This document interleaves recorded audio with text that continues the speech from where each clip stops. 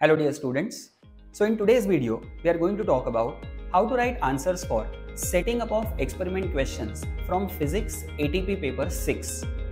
Before we discuss the answers, we would like to discuss about what exactly is to be written in these answers. It is always suggested that to write answers to these questions in pointers format, which makes it easier for teacher to check whether you have included all the pointers correctly in your answer or not. What pointers are we supposed to include in the answer? The first one is any additional apparatus required. So they will give you some list of apparatus for the experiment, but over and above, if you need any additional apparatus, then that must be included in this pointer. The next pointer in your answer should be procedure. You have to write briefly in 4 to 5 pointers how would you conduct the experiment or what steps you will follow. The next pointer should be key variables or control variables.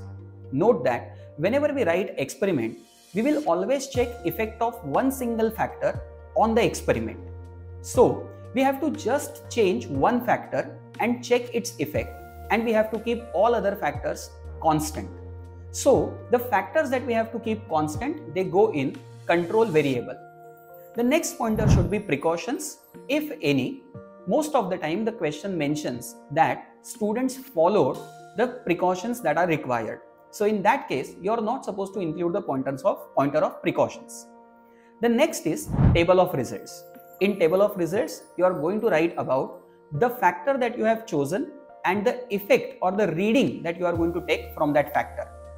Note that in the table of results, you are just supposed to include the column headings and the units of the quantities. You are not supposed to write any data in the table because you are not actually performing the experiment, you are just setting up the experiment. The last pointer in your answer should be conclusion. Again, even though you know the conclusion of the experiment, you are not going to write about conclusive statement here. You are always going to write a diplomatic statement wherein you will mention how to reach to the conclusion based on the factor that you have chosen for the experiment and its effect on the experiment by referring to the data given in the table.